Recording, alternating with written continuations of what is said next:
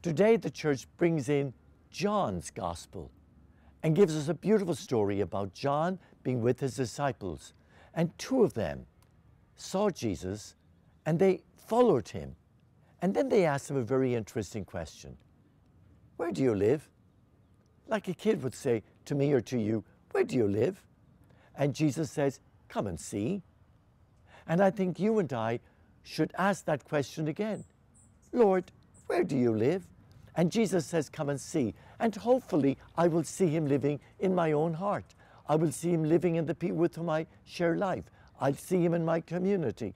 I'll see him wherever I look, because the Lord is, as we heard yesterday, with the broken and with sinners like the two of us today. So celebrate that gift.